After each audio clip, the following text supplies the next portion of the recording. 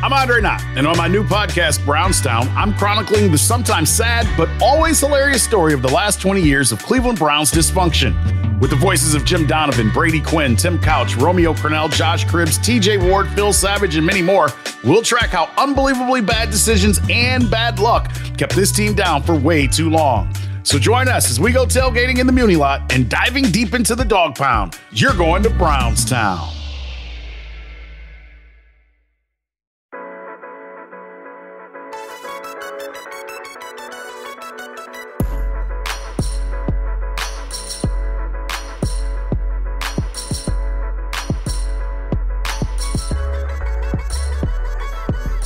Hello, world, and welcome back to week 3 of NBC Sports Edge's DFS Building Block Show.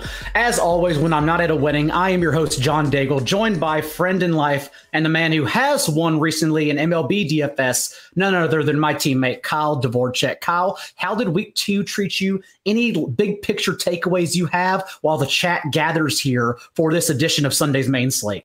Week 2 was a shellacking. Week 1 was perfectly fine. We talked about week 1. We talked about I thought it was okay to play Marquez Callaway. You thought and convinced me that it was because of the late swap equity that he gave you. You just if it didn't work out before that, say you had a lot of Raheem Mostert, you just swapped off him, and that worked out well and really saved me because it allowed me to switch off of I switched off a bad Callaway play.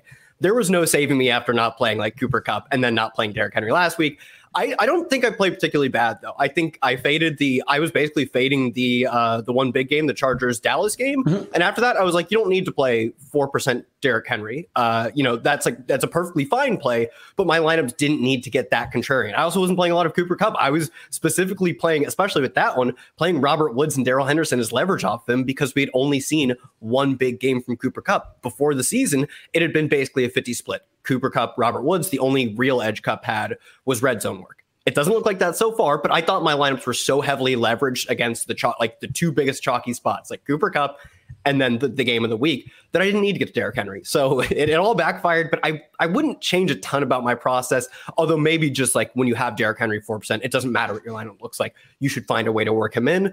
But I don't I got shellacked and it doesn't really bother me. I think I played well enough. I could have done better, but that's just part of playing tournaments. You lose a lot of weeks. Christian McCaffrey, Marquez Callaway, skinny stack seemed like a good idea until, well, 1, Callaway goes busto, and 2, Derrick Henry explodes, and your leverage off of Henry, Christian McCaffrey, who also came in under rostered, doesn't match him anyways. That's what it always comes down to. And to be fair, it came down to the fourth quarter. Even being down 2 scores in that final 15 minutes, the Titans still ran the ball and got there because the Seahawks obviously need to take their defense off the field as much as possible, who, by the way, have the longest time of possession on defense per game so far through 2 weeks as a defense. So something to monitor if they look tired, by the way, as we move along towards the season. But I will say also, I wasn't here. I said it on the Sunday show, noon p.m. Eastern, every Sunday morning for start sits. This is not the start sit show, thankfully, but we will answer them on Sunday mornings. And I will say I said it then. If I were here last week, I would have said it then. And I just want to say it now before we start,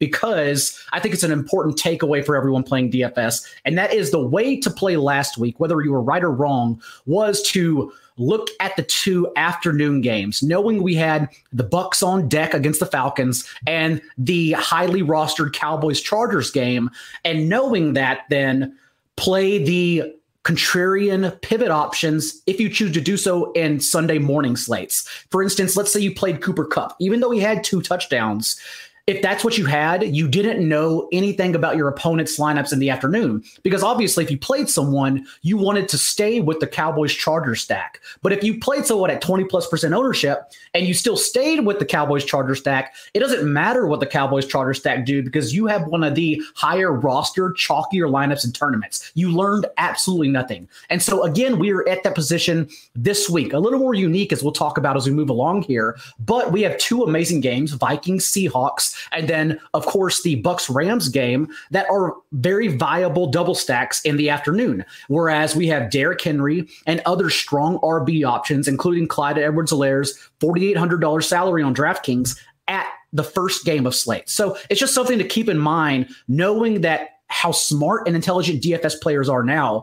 We still have an edge, and that is to not be lazy and use our late swap adequately For instance, like putting Henry maybe in like the RB2 position, but then another guy in the afternoon, like a Dalvin Cook having his salary in the flex option. Again, we're going to talk about all this in depth as we move along. Let's go ahead and start here, though. If you're listening to this on Saturday morning, thank you. Also, remember, Friday afternoon, 6 p.m. Eastern, is an interactive show, and we will get to questions, especially as they fit in our 4 big topics. The first one being my favorite discussion of the entire week when it comes to DFS, and that is the decision point. The one decision we are trying to make that is annoying the hell out of us as we continue to build lineups throughout the week. So what is your one decision point and the issue you've run into, Kyle, so far this week? So I'm not sure if this will hold. I guess it's like a two-pronged approach. It's running back, and it's specifically that we have this gap of really not having what are desirable plays anywhere between 6,500 and like 8,200. You can totally go up to Dalvin Cook, Derrick Henry above that 8K range, but then there's a complete drop off until you get back down to 65-ish hundred, and then you get into Saquon Barkley, Joe Mixon, and it's how do you approach the way that forces you to build in sort of a streamlined approach. And I don't like building in a similar roster construction as other people. Ideally, I can build lineups that still project somewhat well, that spend in completely different areas. Because of the way that running back is just priced and the plays I want to play at running back, it's going to force you to be particularly streamlined if you do end up playing even like modestly chalky. I don't think there's going to be a complete smash running back play that we're all trying to get on, barring, Alexander Mattison getting the start or something. But it is going to force you to just generally play a similar roster build. One expensive running back plus a cheaper running back, and then do the rest with what you will. Or do you go the double like 6K? But there's not like a 7,500 running back I am dying to get to. And maybe that's just me, not being comfortable with the discomfort of playing a lackluster running back play. And then on top of this, there is the interesting wrinkle that we have 2 4 o'clock running backs, Darrell Henderson and Dalvin Cook, who I'm not sure what their health status is going to be. I feel like we generally learn these types of things before, the 1 o'clock games lock. But if they don't, that is a very interesting wrinkle to add to the slate. I agree with you. And it sort of blends into my decision point, because what I have noticed while building lineups this week is that there are a ton of obvious and tremendous pivots I love to every high rostered player. TJ Hawkinson, for example, you're not going to get sneaky with him at all. He's going to come in at top 2 ownership across sites, but you can play either DeAndre Swift or Quintez Cephas or both in a stack with the Ravens, knowing that we just had 4 important players, including 2 starters for the Ravens defense, go on the COVID list. Pernell McPhee also highly questionable in that game, not to mention Jimmy Smith. So the Ravens defense is banged up. Also, they have not been good, not able to rush the passer. And I know it's Patrick Mahomes, but just in allowing 11.5 yards per attempt quietly behind the scenes last week, the storyline would have been much different had Clyde Edwards-Helaire not fumbled on the final play, and people would have maybe noticed this. Also, Patrick Mahomes' 11.5 yards per attempt was his highest mark since 2019, and the Chiefs averaged 8.5 yards per play, despite the fact we hated everything they did on the rushing ground. So overall, this defense is still one we want to attack. And as we have seen, the Lions are going to be a nuisance for backdoor covers every single week because teams take on the identities of their head coaches. And for as much no quit as Dan Campbell has, the Lions just keep it going into the fourth quarter of every game. 8 of DeAndre Swift's 16 targets have come in the final 2 minutes of halves because it's garbage time and they're literally just in hurry up mode to score again. So all are viable options in stacks with the Ravens. I don't think either side will be able to stop the other. Saquon Barkley, you can easily pivot to Sterling Shepard with Daniel Jones or Kenny Golladay as standalone value. Golladay may be weak right now, but he never loses 2 touchdown upside. That's the archetype. Those are the types of targets he gets as well. Could be looking at a squeaky wheel week maybe as well in a terrific spot against the Falcons defense that has allowed 40 points per game through 2 weeks. CEH for the DraftKings price. Again, CEH and Derrick Henry both play in the first slate. So my idea, and I'll talk about this in depth later, is to not play both of them and rather gather the information for what one of them does and go from there. But you can also pivot his salary to either Sony Michel or Alexander Mattison in late swaps, pending Dalvin Cook status. Cook, of course, did not practice Wednesday through Friday and is highly questionable. Cooper Kupp and Robert Woods are going to be top 3 in roster percentage this week. But Van Jefferson played a career high in snap rate. And also we know McVay last year when he played the Bucs, just as teams are doing this year, no, there is no need to try to run against them because you can't. So last year, McVay gave Jared Goff 51 dropbacks. It's probably going to be the same again for Stafford. And Jefferson is off a career high in snap rate and running around 100% of Stafford's dropbacks. And then, of course, Godwin, Evans, as we await AB's news as a questionable, but looking more doubtful than anything. Whereas you can also use Gronk if you want to pivot off Hawkinson. I think Andrews is also a good pivot there too. Or just leave it blank, knowing that you have Gronk and Higbee in the afternoon slate, because I think Higbee's going to come in highly under rostered as well. So it just comes a matter of how you want to play your stacks. When the expensive players get ruled out, when and if, for instance, if DeAndre Hopkins is out, everyone goes to Rondale Moore, who's in the noon slate. And that then opens up expensive double stacks, Mahomes, Tyreek Hill, Travis Kelce, for everyone. So you just have to think about, this is the exact way everyone else thinks. How do I want to get contrarian from this, even if it is Mahomes, CEH, and Hill or Kelce instead? And so for me, it's just about what pivots you want to play and which ones you are most confident in. Right now, I will say I love reserving on DraftKings. This is the way I lean right now. I don't know if you have another lean. I like holding the flex spot for Dalvin Cook in the afternoon. And I don't even think I'm going to play Cook. It's a matter of then I can pivot to a skinny stack with Gronk and Van Jefferson in the tight end and flex spots for Cook's 8,400, 8,600 salary, I believe there. Or I can choose to go Higbee and like another player, Godwin, Evans, or someone at lesser value in the afternoon, knowing we also have the Seahawks and Vikings to go to if I choose to do that. Yeah, I love that. I think if we don't know the status of Dalvin Cook heading into like once the 1 o'clock games lock, or like 10 minutes before or whatever, you have to leave a spot for potentially Alexander Mattison. I wouldn't say like Alexander Mattison is a must play if he ends up getting ruled the starter. Dalvin Cook's out as of 11:30 in the morning or whatever. I guess that'd be the locks for the previous or the one games. But, Schefter drops the bomb overnight. Dalvin Cook not playing. Alexander Mattison becomes obvious chalk. I don't think you have to play him there. We've seen the pricing floor come up on these backup running backs for DraftKings. I don't think it's a mandatory play like maybe it would be in previous years. But if we don't know and say Dalvin Cook is ruled out at 3 o'clock or whatever, that'd be, about 3 o'clock.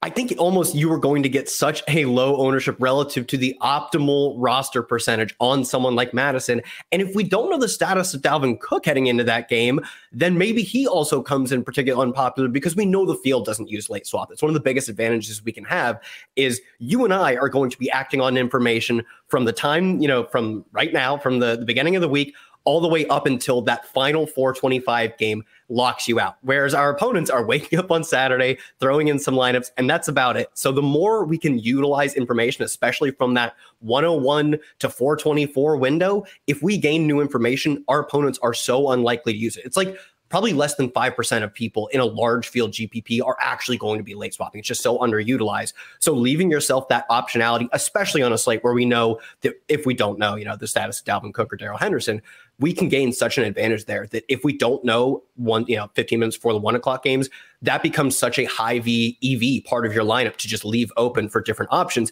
And then even normally, it is still a good way to play because as you were talking about, you can gain so much information based on the results of the 1 o'clock game, not even if we get injury news. But like you said, that is just another tool we have in the tool belt to beat our opponents with, let alone the fact that we could actually get meaningful injury news. So if we don't know with Dalvin Cook, I think you almost have to just leave him as a blank spot in your roster at 1 o'clock. Because you can pivot. Actually, you were hoping the Schefter bomb on Dalvin Cook doesn't happen because 100%. You want to use that information. You Absolutely. Want to be the one willing to attack. And so I would say if we don't get that news, Alexander Mattison is almost like must play and must be your placeholder because then you are allowed to switch and get him at significantly lower roster numbers in the afternoon, knowing he's just naturally going to come in less rostered. So, yeah, I actually think like no matter what happens, I'm either going to, well, what you do is you leave Dalvin Cook's salary, 8,600 on DraftKings, yes. 9Ks on FanDuel in your placeholders if you're in late swap contests on FanDuel, and then you go from there, and then you adjust as you move along. That, of course, means either one of your receiver spots or your tight end, like I said, Gronk or Higbee, have to come from the afternoon as well. But I think that's something you're totally comfortable with, knowing Higbee and Gronk are going to come in less rostered than even less than Andrews most likely, even though I still love Andrews, but definitely Hawkinson, definitely Waller, definitely Kelsey. And of course, both those guys have 2 touchdown upside and the ability to match at a onesie position like we saw Higbee week 1, even though we know his 100% usage last week. It just didn't show up in the box score. And then, of course, Gronk, 2 touchdowns. No one wants to believe it continues happening, even though his usage is not going away anytime soon. He continues to be a full-time player, top 6 in routes run among tight ends. So, yeah, I don't mind leaving both of those spots as placeholders ready to attack in the afternoon. Yeah, and if even if say you I would probably just jam Madison if we got the news after the 1 o'clock, but just leaving say you have the late stack, I still think it's perfectly fine to go for to swap down and play Madison and Justin Jefferson or something like that, because Madison isn't priced in a way that both Dalvin Cook and Justin Jefferson going off, getting 40 points doesn't seem incredibly likely. You just need a ton of offense. Madison, that's not necessarily the case. They can both survive with Jefferson having 40 and Madison getting 25 or something like that. That's more realistic. But man, what I wouldn't pay to have Dalvin Cook ruled out at 3 o'clock. I think I would literally give $300 or $400 for that alone. The EV that would be for me would literally be worth a few $100. I will cash app at Shefty right now if I need to, just to help out my high stakes tournaments.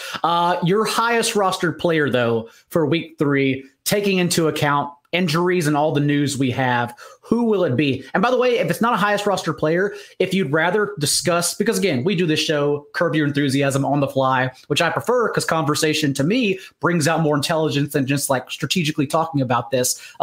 It works hand in hand. So if you have a recreational tournament dart you'd rather talk about, I'm sure everyone would love to hear that too, or both of them. Yeah, I'll start with the player I'll have most exposure to. I feel like this. I'm really interested to see the ownership on Clyde Edwards-Helaire. There are so many options. Like you said, I think Saquon Barkley is probably end up being the chalk. Joe Mixon, I know they're away at Pittsburgh, but Joe Mixon has seen it's a 45 or 49-5 split of the carries and a 6-3 split of the targets among the Bengals backfield. So I think in that range, you have those 2 guys. You have Najee Harris, who on the other side is the home favorite and is literally doing the exact same thing to a greater extent than Joe Mixon. I think people are going to be living in that range. I hope they are, because I think at that extent, you get Clyde Edwards-Helaire still not unpopular. You're just never going to get the Chiefs' #1 running back at 4,900 being unpopular. But if you can get him on maybe 10% of rosters at his price, it is just simply so easy. 1 touchdown is probably a break-even profit, and they have the highest implied team total of the slate. Obviously, they're favorites. The Chiefs are always favorites. They're 7-point favorites. So I think that is probably where I'm going to go, because I don't think the way people are building rosters is going to funnel them directly into Clyde Edwards-Helaire. He will just be a relatively popular play because of his obvious points per dollar projection. But I just think anytime you can, it's the season-long argument. Anytime you can get this exposure to the #1 running back of the Chiefs, that's probably where I'm going to be going. I'm not too happy about. I'm nervous about how popular he's going to be. If the cards flip and he's 24% owned in one of the big contests, I think I probably made a minus EV bet. If he comes in at 10% of rosters, I'm probably happy with that bet, and that's where I'm leaning now. Is that he'll stay sub 15 at most. What do you think? You mentioned Joe Mixon, because it's a bad spot with Cincinnati. Is Cincinnati at home on the road? They're at home, right? I believe they're on the road. Okay, on the road. Technically a bad spot, but I actually think it's a really good spot for Mixon. I'm actually disappointed you said you think he's going to come in rostered. Do you think he'll be one of the higher roster backs? I think he'll probably be top, I'd say 6, 7, 8, somewhere in that range. I think when Dalvin Cook is kind of hard to talk about because we just don't know. We've got, about for less than 48 hours to figure it out. So I think Henry coming off the obvious smash game and not getting a massive price hike against any team that how are they even going to string together possessions? Even if it is Carson Wentz, immobile, 5, he's sprained more ankles than he has or whatever. I think Henry is probably the guy people pay up for. Then moving down from that, you get this cluster of Mixon, Barkley, and Harris that are probably grouped together in the top 8. I think they're all kind of, I don't know which one it's going to be. I kind of lean Barkley. I think he just has so much name brand cachet that I think he's the top 3 running back. But then I think shortly after him, that's probably getting into the Mixon Harris territory where it's the same argument as Barkley. They're just not as literally popular in terms of their brand value. I am looking at our friends of Established the Runs DFS projected ownership on the screen. If you're participating in the show, I have our own DFS toolkit, our top 5 projections and points per $1,000 right now that we are showing to everyone for free. So tune in every Friday at 6 p.m. Eastern. But projected ownership, yeah, I'm seeing on FanDuel, Joe Mixon top 3. So that makes sense there since he's only 6,700 and we know his workload well over both Samaj P. Ryan and Chris Evans to this point. So that's disappointing. Really like the contrarian option. I guess the spin would be Jonathan Taylor, who's going to come in completely overlooked since everyone is only worried about the Colts quarterback situation, and Derrick Henry, since we may be eliminating Dalvin Cook. Now that I talk about it, Derrick Henry and Dalvin Cook might be the play, and then spin off Dalvin Cook in the afternoon. Anyways, though, whereas it's not Taylor's workload that we're worried about at all. I mentioned it on a Good Football Show earlier this week in our preview show, 39 touches, a league high touches inside the 10, also including 6 carries inside the 5 that he just hasn't scored on just yet. And although the pivot, everyone's going to pay down for the Titans defense and Derrick Henry to correlate, which makes sense. But also that's why my pivot, not only off Derrick Henry, but I love the Bengals defense because it's going to go overlooked in that same price range with the Titans. But then again, if everyone's thinking about it in that way, probably Jonathan Taylor is the ultimate pivot because, of course, he's going to have the usage no matter what. And then we have to cross our fingers that he's going to score on that usage. It's not even about him coming into low rostered. He's definitely going to do that since everyone's obsessed with the situation around him and not him. But in that middling price point, because everyone else only wants to pay down for CEH or pay up for Derrick Henry, Taylor, now that I talk about it, makes a lot of sense. Yeah, when I said earlier that a lot of people are going to be living in that like 6K to 6,500 range, and then there's a dead zone, that I was afraid, like it's the comfortable with being uncomfortable thing. Here's the name I thought of, right? Because I think exactly what you said. It's Derrick Henry's going to be very popular, and the Titans defense obviously going to be very popular and cheap. They face at best a banged up Carson Wentz, who takes a ton of sacks, throws a ton of interceptions. It's not that hard to figure out that that's going to be a preferred play by a lot of people.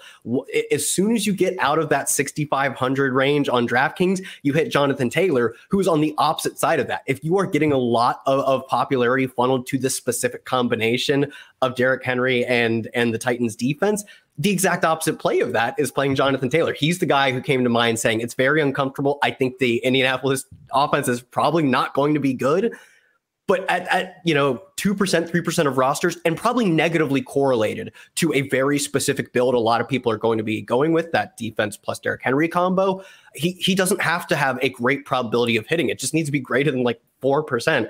And he's a very good running back who, as you said, he's getting all of the goal line looks. He just hasn't converted. I believe he was first in combined rushing and receiving fantasy points expectation. Mm-hmm. He is also last in points over expectation because he got stuffed 3 times, I believe, last week or 2 weeks ago at the 1 yard line, something like that. But it shows their commitment to using him in that role. If they just play a boring game, they don't even have to win. They just put up 20 points, but both of them are Taylor touchdowns and they're not throwing the ball a lot.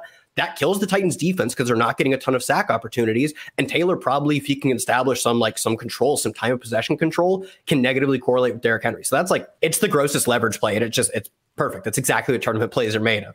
I do wish there was another expensive receiver, though maybe there is. Maybe because of Derrick Henry coming in, likely one of the highest rostered running backs, there is a chance there to play Travis Kelce and Tyreek Hill together instead as the leverage off Derrick Henry, since Kelce can match Henry's points, any time of the day. And it's going to be that double stack with those two without Mahomes will be under rostered because everyone cannot fit Henry, Hill, and Kelce into lineups. So maybe that's the pivot because we know we don't need Mahomes for Hill and Kelce. We didn't in best ball, we didn't in redraft leagues, and we don't in DFS either. Also, that leads into I love it now that I talk about it because it leads into my most rostered player, and that is I'm taking a stand on Justin Herbert. Especially, I thought I was going to be sneaky with Lamar Jackson. It turns out everyone got into the Ravens-Lions game, which is very unfortunate because I bet the over on Sunday and thought I was going to be well ahead of that one. But the way everyone works now, everyone's just smarter now. So they just gradually get to these moments at the end of the week. So I think Herbert's coming in under rostered, especially when people look at Justin Fields and then think about, well, Justin Fields, like if everyone's going to play him, that I can pivot to Trevor Lawrence or Daniel Jones, all who I like, by the way. Justin Herbert gets lost in the fold, even though the Chargers are one of only two offenses to run at least 70 plays in both their games this year. And the Chiefs have allowed over 7 yards per play in both their games this season. Whereas the issue has not been with the Chargers offense. Efficiency wise, it has just been getting into that freaking paint, because they have 37 total points through 2 games because they have the second worst scoring percentage inside the red zone. Fortunately, here comes the Chiefs, who have allowed opponents to score on 8 of 8 red zone possessions. So I'm going to go back in full faith with a Chargers double stack, most likely Herbert, Mike Williams. I need to see about Jared Cook. I don't know if the question is, can he get there over Gronk, Higbee, Andrews, Hawkinson? No, I don't think he can, because now we're talking about matching the top tight ends. He has to have 2 touchdowns, so maybe you have to get a little lucky. Maybe I go there. Either way, Herbert and Mike Williams for sure. Maybe Eckler in a sneaky double stack as well. Of course, the second highest target share among running backs in week 2. And then you can still play, if you fade Derrick Henry, Tyreek Hill and Travis Kelce, and like that's your big game stack that if everything goes off, of course, can pop and match anything else that happens throughout the afternoon. So I think I actually like that now that I talk about it out loud a lot. Yeah, I think you're pointing to another just avenue that I'm going to take, which on top of the Derrick Henry leverage, I do think the most popular game, just like last week, is going to be one of the highest scoring totals of the week. It's the a Los Angeles team this time, the Rams versus the Bucks. Not because I think it's that much of a better game, and I think people recognize it's not that much better than, say, the Chiefs game, which has a total that is a point less, I believe. Yeah, it's just 1 point less. But the prices in this game are so good. The thing is, it doesn't matter what the prices are if the game ends up scoring 24-17. That's a fine score. But we saw last week, like you can put up a ton of yards and still, if you don't get in the paint, like the Chargers last week had, I believe, 2 tight end touchdowns that were called back by penalties. They had a red zone field goal and a red zone interception. They completely bungled a possible 5 touchdown banger. And that's kind of what you're hoping for from the Rams game, is that it doesn't really matter what the prices on the guys are, because all the receivers in that game are $6K, which you if you wanted to keep the popularity of the game low, you would have them priced up to $7.5K. That's why we're going to have your potential for your middling, not unpopular, but your middling popularity Tyreek Hill Mahomes type of stack, your Justin Herbert double stacks, is because the prices are 10% less attractive, but that's going to funnel far more than just a slight split in popularity to that Rams game. So for me, if you move off of Derrick Henry, instead of just using that salary to play the obvious Rams stack, the odds of Kansas City's game shooting out is materially not any different than the Rams game. It's a point, the over-under is a point different. It's, what's that? A few percentage points less likely to shoot out. But the reason it's going to be unpopular is just because it costs a lot. I'm okay with it costing a lot if it simply just boat races all the other games on the slate. And who would be surprised if a game that featured Justin Herbert, Rookie of the Year, and Patrick Mahomes, the greatest quarterback at his age of all time, if that game happened to outscore Tom Brady versus Matt Stafford? I know I wouldn't be surprised. I don't think it is the most likely outcome, given that it's not the highest total. But do I think it's far, going to be far less popular? Basically, all of the games that are in that 50 to 54 point total range are going to be less popular than they should be because of the simple pricing of the Rams game. That's my lean. I think that game just goes too popular for what it's worth. And don't forget, Frank Clark ruled out, and Charvarius Ward, I believe, is questionable. He played 97% of the Chiefs snaps last week. On the other side of the ball, Chris Harris is out, and Joey Bosa is highly questionable after he didn't practice all week, which enhances both offenses. So, yeah, it does seem odd to say that one's going to come in under roster, but the thing is, maybe not so much altogether, but just the way we stack it will be different from the field, knowing they're going to come in on other games and no one's going to go truly overboard with this one, knowing the Rams and Bucks away. Also, whether we fade Henry or not, you can use Van Jefferson as a cheap pivot there, or a cheap option in the afternoon to help you get to these other spots as well while holding out on Alexander Mattison. So yeah, I like that a lot. Do you have any thoughts, by the way, as Joey asked, on James White or Javonte, or more importantly, a player in the same price range as CEH that you would pivot off CEH for? Let's exclude Madison for a second if you have any other thoughts in that range. Yeah, I think for me, it's probably mostly looking down to get to Clyde Edwards-Helaire, because outside of that, you are losing like a lot of projected points. At that point, I'm more likely just to pay up. The only other switch could be if like Darrell Henderson is out, Sony Michel, but Sony Michel actually didn't come in until after Jake Funk. So even that to me seems like it'd be a bit thin. So Tevin Coleman, I just saw is like as I was logging on, is not playing. I know he wasn't a big threat, but like maybe Michael Carter at 4,800. He saw 11 carries last week, also 3 targets, and he looked like a guy who could be like, I don't think he's uber talented, but he could have been like a 3-down back. You know, he was in a committee in college. That's because he was with another really talented back that you brought up. So I don't know. Maybe that's where you could go. Honestly, though, I do think if I'm paying down, it's very likely to be Clyde Edwards-Helaire. You could possibly go with like Nyheim Hines. He would fit the game script that's projected to befall his team.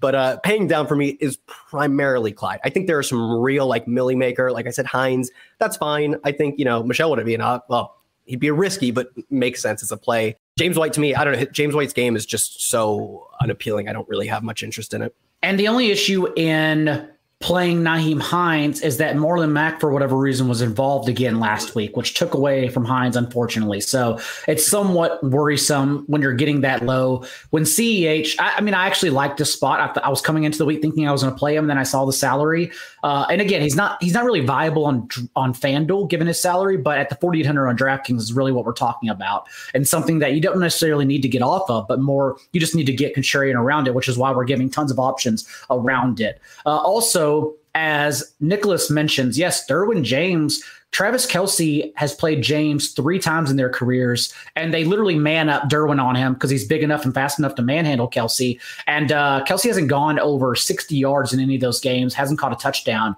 That's not saying I'm not willing to play Kelce. I'm definitely willing to play Kelce. Probably will, but that is what's happening right now with that matchup with Derwin looking healthy for this week. I'm curious to know, though, who is what situation, whatever it is your top fade for week 3? We've talked about it a lot, so I don't want to belabor it too much. I guess there are 2. For me, Derrick Henry, I think he's going to be super popular, and just like a good rule of thumb. It's not perfect, but it's probably not to play Derrick Henry when he's super popular, because he's going to be, assuming he is not a pass catcher, which who knows, maybe he is a pass catcher now, but assuming he's not, which has been outside of 2 games in his career, the previous 2 games, he has not been a pass catcher. He does have a level of fragility to him, and there's a perfect leverage point in Jonathan Taylor. Outside of that, it's probably just going to be both of Cooper Kupp and Robert Woods. I'm just Xing this game out and hoping that it goes the under pretty significantly. Oh, interesting. They like you started the show, and I believe you're right that they're going to be probably 2 of the 3 at minimum, like 2 of the 5, I think, most popular receivers. Maybe the only way I don't X out, I really like that Van Jefferson call. Like he can literally end, like a Cooper Kupp drive can involve 5 catches. Van Jefferson can just cut a drive off with his 28 out through 2 weeks and a higher air yard share than Robert Woods by about 1%. So maybe that's like one of the exceptions I make to Xing that game out is like the Van Jefferson. And I know some very smart people who are on the under, since again, I think it comes in pockets. So like we should identify Brady in his last 10 games since the week 13 bye as the player who has 300 yards and 3 touchdowns per game in his last 10 contests, since that's when they truly became a championship team. But before that, they did play the Rams and McVay, and it was Staley as well. So again, a different situation, but they did just totally make him a nonsense player for 240 yards, 2 touchdowns, and 2 picks, like a guy who just didn't get there. So that certainly is in play again, especially because it makes sense that like Jalen Ramsey can match up on Gronk. And if AB misses, there are fewer options now to play. So yeah, I could see that game perhaps going under, even though I'm still trying to think about how I'm going to approach it overall, which is also why my top fade is both CEH and Derrick Henry, since they're in the noon slate. I don't know which one I'm leaning towards yet. I'm still trying to figure it out on a Friday afternoon, but I know it doesn't make sense for me to play both, knowing they're going to come in highly rostered and then leave me only the flex, where I should probably have the running back position available too, with Alexander Mattison, Darrell Henderson, and other options available in the afternoon. So I'm definitely going to only play one of CH or Derrick Henry. And, if you're doing multiple entries in like $3, $5 tournaments, whatever you play, you can alternate. Even some lineups, you can probably go both and get contrarian elsewhere. But I think it's best to definitely go just one and gather information and then react from there at halftime. Yeah, I think that especially makes sense too, because of like I think like the chalk run, this will be like a very duplicated start, will be Stafford, Kupp, Godwin on the other side, Derrick Henry, and then you're starting to get low on salary, at which point CH makes perfect sense. So I think like the correlation within games is obvious. People who play Matt Stafford are more likely to play Cooper Kupp. But the correlation, as I talked about earlier, in how you construct your roster is if you're paying for the mid-price wide receivers and Matt Stafford, who's in that middle, I think he's like 60-something hundred, and then Derrick Henry, you're running out of salary. So you will naturally be correlated into a Clyde Edwards-Helaire lineup. So not like if you were building 150, saying if I play Derrick Henry, I do not want Clyde Edwards-Helaire in the same lineup, makes a ton of sense just because that is just another way that you will be funneled into a very similar build. Like that start I just named will be duplicated like thousands of times in the Millie Maker or whatever. And worst case scenario, you'd never want to get here, but like, if you're stuck pivoting to Leonard Fournette, no one's going to be on him. So screw it. Just take your chance. Jones gets benched again or just has 7 touches again, because that can certainly happen. I mean, Fournette has 29 touches to Jones's 11 through 2 games. So I would just take the pivot and suck it up and hope for the best to get back to even at that point. Yeah, I don't hate Leonard Fournette. Saw, I believe, 11 carries last week, caught 4 passes. Like, he's seeing enough volume to not be a dead play. Enough to not leave, like, your lineups who have no money in the afternoon. Like, of course, you want to go to the 0.5% player to be like, just get me in green again. Like, we just got to get out of this week and move on to next week to win money. So I don't think it's the worst pivot, like, if you absolutely need to. Yeah, it's definitely, it's perfectly fine. It's thin, but like he'll be so unpopular, and he plays on an offense that we always project to score a lot of points. Now, do they project to score them on the ground? Not really, but he gets enough volume on a team that scores a lot of points that it's not dead. Like I don't think you need to get there, but it is an option to have on the table in terms of swaps. It is the worst case scenario if you have left all these options for late swap in the afternoon, and suddenly you need to fill like a flex and a tight end or a wide receiver and running back slot. Like Fournette will be there to. Comfort's not even the word because it's not comforting. He'll be there to hopefully help you get back in the green. That's okay. What about some sneaky stacks for this week? Yeah, so I think we've a game we haven't talked about, even though it does have, I believe, the second highest total, will be the Seahawks-Vikings game. I think in general, that one will be unpopular enough. It will be like the 3rd or 4th most popular game among the high total games. You can probably just get away with playing Russell Wilson, but I'm going to have so much Justin Jefferson that I'm probably going to end up finding myself into some like Kirk Cousins lineups, especially given that if KJ Osborne is actually going to be a thing, he's super cheap on DraftKings, so I believe 3,500 still. So if we think that and I believe it makes sense that based on the loss of Irv Smith, Kyle Rudolph, even Chad Beebe, like they don't have any other options to throw their 3rd guy into the lineup, you're going to see a ton of KJ Osborne, even if I think he's run incredibly hot at his price. He doesn't have to keep going for these long touchdowns like he did last week. So given my Justin Jefferson affinity, he's seen over half of his team's air yards. He's top 10 or top 15 in weighted opportunity. I'll probably end up working myself into some Kirk Cousins. I think that game is sneaky in the sense of, I think it's like I said, I think it's a top 5, most popular game to stack, which on a slate with, it has the second highest or 3rd highest total. That's great, leverage over something like the Rams game. So I'll have a lot of that game if you really wanted to get sneaky Kirk Cousins, but I think Russell Wilson's fine enough. I think he'll be, a top 10 quarterback at most in terms of popularity. One more time, you are indeed on mute. I think both of those, dang it, are going to be under rostered exactly like you said, just because like the Bucks Rams total and players carry so much weight, like it's overbearing. The Seattle Vikings game is breaking because it's trying to shoulder all this load. And so I just think, and they're awesome plays. Like they really are awesome plays. Like no one's going to stop the other side. It's the Vikings and Seahawks. So like they're just, if you need to go, if you don't play one of the 1 p.m. quarterbacks, if you need to go to Russ or Cousins, I was on the Cousins double stack last week, and let me tell you, it feels great whenever he has 3 touchdowns in his first 4 possessions. Doesn't feel as good whenever they can't score in the second half, but overall, like you can easily get there if the Seahawks defense continues doing what it does, and that is be too good. Just 54 plays run in both of their first 2 games, and it didn't matter. Russ and this offense are still averaging over 7 yards per play. They're awesome. So like no one's going to see this game, at least see the passing game, because everyone's going to be so obsessed with Dalvin and Alexander Mattison. So of course you can always pivot to these over the Cups and the Bucks of the world as well if you need to. Yeah, I'll throw one, one like really grimy tournament dart. Is there any way we can play Freddie Swain? Because it's so hard for me. I don't like when a quarterback like Russell Wilson has some rushing equity, but the longer he's been in the league, the less and less he's rushed. He's not giving you that Kyler ceiling. He's probably not giving you that Josh Allen ceiling. It's more of a bonus on top of his passing incredible efficiency when it's working out well.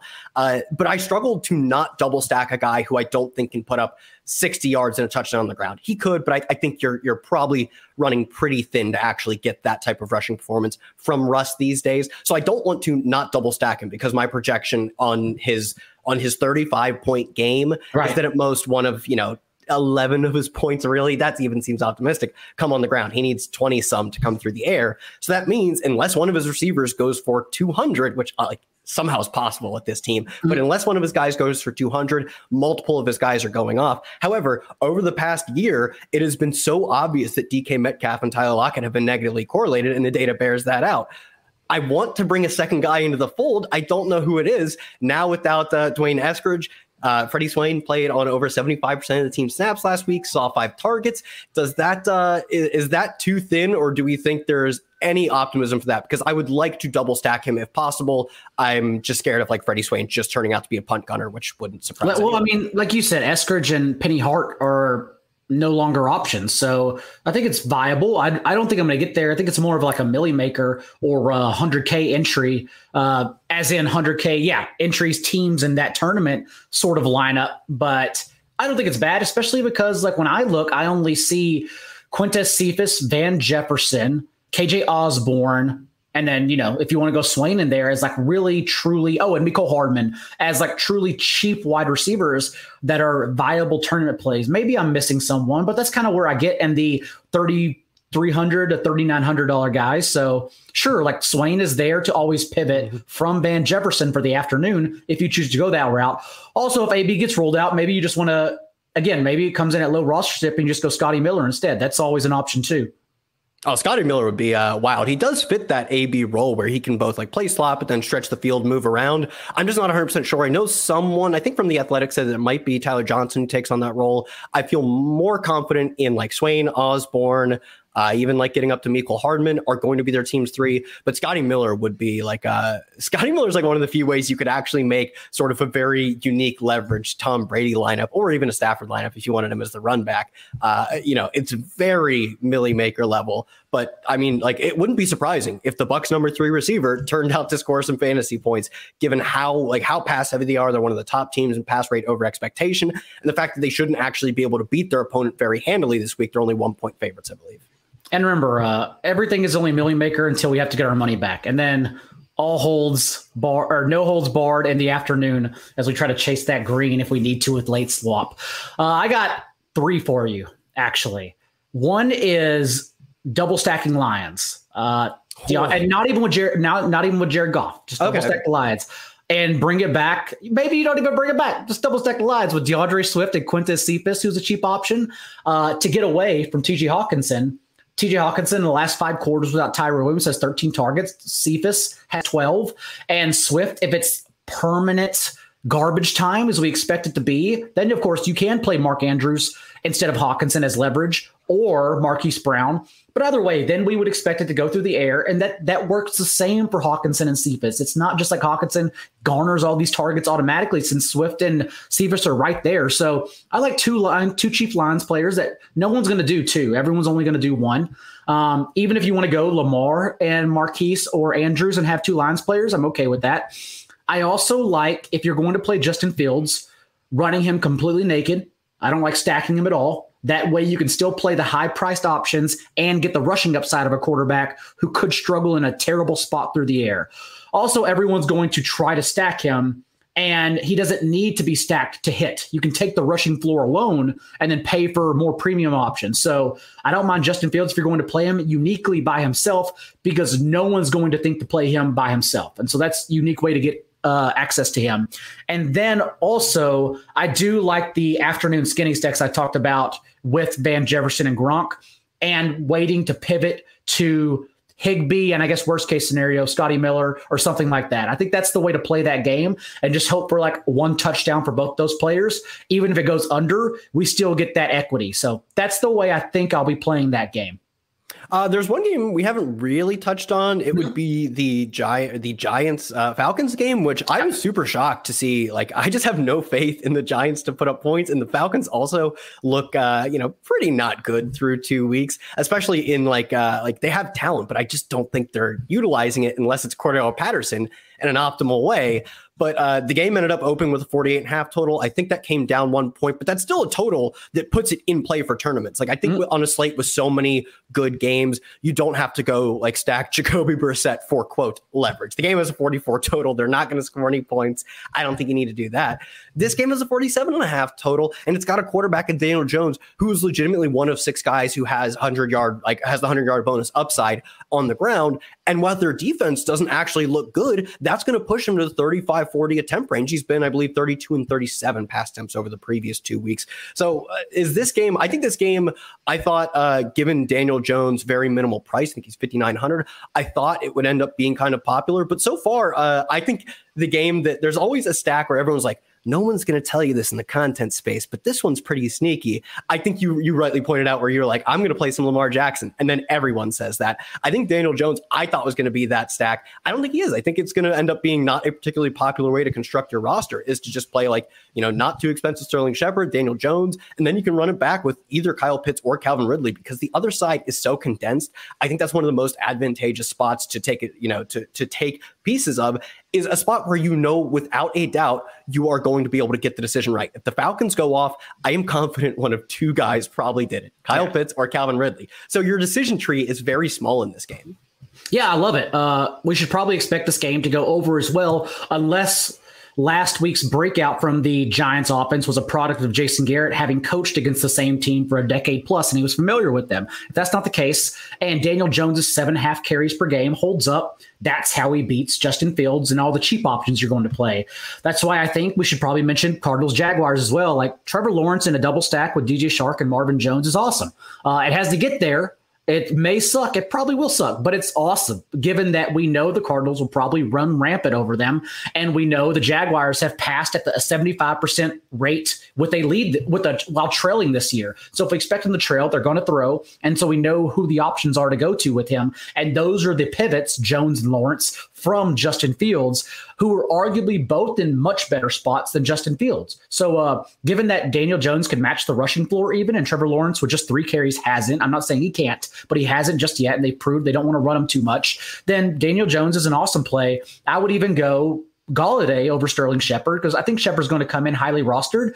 No one's going to play Golladay, and you're trying to get the touchdown equity. If you play Daniel Jones from away from Saquon Barkley, he's going to be top 5 rostered. So you're playing like the guys who can score touchdowns, and that is Daniel Jones' legs, and hopefully Kenny Golladay coin tosses through the air. So I like it a lot. The more we talk about this slate, the more I think there are so many, like you started off the slate very confidently saying every spot you found that was going to be popular, you have a pivot that you like. That's an awesome pivot. I know. I was like, that's pretty bold. I don't know if I feel as confident. You have roped me in to feeling like, for me, we keep talking about games that I think have shootout potential, or at least price adjusted. Like, you don't need 45 points from the Jaguars for Marvin Jones to pay off his 4,900 salary. Marvin Jones, who has had over 100 air yards in back-to-back weeks. DJ Chark on the other end began the season with 199 air yards. Like, you need 3 big plays in that game for that double stack to pay off. And even if you just use them as runbacks to Kyler Murray, I think paying so much for Kyler Murray when we know like Derrick Henry is going to be popular, maybe that doesn't come in as popular as we expect, just because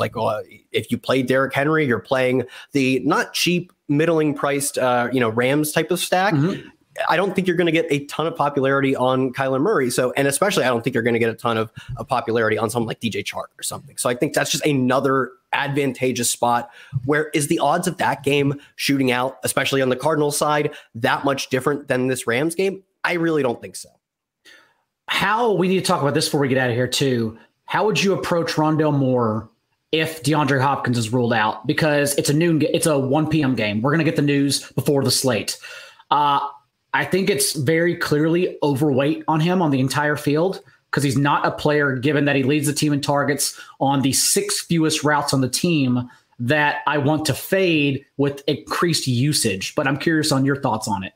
Yeah, it's the same way that I view Chase Claypool this week, sans Deontay Johnson, is we know that when on the field, Claypool is playing closer to like 70%. He's right around 70% of the team snaps, whereas Rondale is not even anywhere close to that yet. But we know when these two players on the field, they're both super athletes at very different sizes, but both like 90th plus percentile athletes. They have an ability to draw targets that few other players have, and then the ability to make the most out of those targets. So I was thinking the exact same argument with Chase Claypool, is why I bring him up, is that when you guarantee this player, if DeAndre Hopkins is out, we already know Deontay Johnson is out. Mm-hmm. When you guarantee this player a near every down role, they're going to have this potential for like exponential growth. Whereas, like Christian Kirk picking up all these snaps, like great. He's probably, we saw a few weeks ago, he can go off, but I don't think Christian Kirk getting a few extra routes really makes a big difference. Whereas Rondale, who when he's on the field is a focal point of the offense, picking up to, 80% snap share. Yeah, I probably would be significantly over the field on him. And more importantly, I would just continue to bolster up my Kyler Murray stacks, because for me, the only concern I have with Kyler Murray is that if DeAndre Hopkins plays, I don't know if we get how expensive Kyler Murray is, if at their 99th percentile, Kyler Murray is 100% correlated with DeAndre Hopkins, because Kyler Murray at his greatest probably puts up 100 yards and a rushing touchdown. Mm-hmm. And that's something that's just 100 yards and a touchdown that you can't get from DeAndre Hopkins. You're okay losing that with Rondale Moore because he's only 5,000. You don't need 35 points from Rondale Moore to win a GPP. You probably literally need 35 points from DeAndre Hopkins to win a GPP because of how expensive he is. So given that the overall cost of the stack goes down dramatically, like $3,000 on DraftKings, if DeAndre Hopkins is out, I'm moving up even more Kyler Murray. And yeah, I'm probably just like eating the Rondale chalk. And I want to remind everyone while we're talking about all these games that be site specific as well. Like Daniel Jones is thinner on FanDuel since it's high in touchdown or thinner on FanDuel since we were looking for the rushing bonus, that extra 5 yards from him. Same for cheap quarterbacks, Justin Fields, Trevor Lawrence. Like if you say who is more likely to get the 5.300 yard bonus, of course it's Trevor Lawrence over Justin Fields. So just be aware of those because that makes them better options, for instance, on DraftKings than on FanDuel, where someone like Justin Herbert, who's much cheaper than the other high-end quarterbacks, can still match those guys with 300 yards and 3 or 4 touchdowns without the bonus. Also, like running backs in particular, Mike Davis may be a good spin of Cordarrelle Patterson on DK, but it's just so thin on FanDuel since we're trying to get touchdowns. So you just have to be very wary, which is why we talked about Jonathan Taylor as a pivot, especially on FanDuel, because of course, like he has those carries in the goal line, just a matter he hasn't scored yet. So like that's where you want to pivot, site specific. Also, everything we showed throughout the show, player rankings and the DFS optimizer and player projections and going through all the tiers, it's all available, remember, on the back end of the site. So you can actually sign up with the NBC Sports Edge Plus at a discount with our promo code from the show, GOOD10, and it gives you a 10% discount off your annual subscription. So go use that if you enjoyed anything throughout the show, or when we talk about in the middle of the week on our podcast in the preview show about our rankings and tiers and debate them. All those are available right now behind the scenes. So you can use the promo code GOOD10 and go get that done. Kyle, before we get out of here, any final thoughts that people need to take away into week 3? I just randomly was scrolling and saw the name Ja'Marr Chase, and even if T. Higgins is playing but less than 100%, just another one of these fantastic spots where I think Joe Mixon I think will be particularly popular. You said you were disappointed that you found out that he would be popular. Just play Ja'Marr Chase. Just every spot we have. I don't think there are infallible spots this week unless like arguably like Rondale Moore I think would be borderline. I would just say like, I'm just going to eat the chalk. He's just that good of a play when you give an 80% snap share. And Alexander Mattison would kind of fall into that grouping for me, essentially. I don't think there are any of those plays without those two pieces of news breaking yet. So just like, I will continue to look to be contrarian. As I said last week, it didn't work out, and that's okay. It works out like once every 15 weeks at best, really, depending on your tournament size. It works out once every 5 years if you're playing, even not even the Millie Maker. The Millie Maker is once every like 50 years. Legitimately, it's how long it takes to win that tournament. But I'm going to continue to look to be contrarian, and Ja'Marr Chase is just a name that reiterated that point to me. And I don't mind playing Bingle. I'm going to probably play a Bingle, but I will say, like, if I have Chase or Mixon in my lineup, I'm going to play. Man, I think the Bengals defense is a really good play this week. A really good play, especially because everyone's going to come in on the Titans at cheap. So I think I'm going to have a lot of the Bengals defense as a contrarian, just like another option, an alternate, as well on my defensive side. And that's actually my final thought. That's what we're going to end it here. So remember, he is at Kyle Tweets here on Twitter. I'm at not Jay Daigle on Twitter. And if you have start sits or any DFS question, just know we are uncomfortable with you throughout the slates on Sunday as well. We are right there playing with you. So feel free to ask questions or just sweat with us at the time. We will be back Sunday morning, noon Eastern, for your start sit questions that we absolutely purposely did not get to this afternoon. So join us then to preview the slate, talk about all the last minute Schefter bombs throughout the night on Saturday evening, and we'll start sit the correct players together then. So until then, next Friday, every Friday, 6 p.m. Eastern, good luck this week. We'll see you next week. See you guys.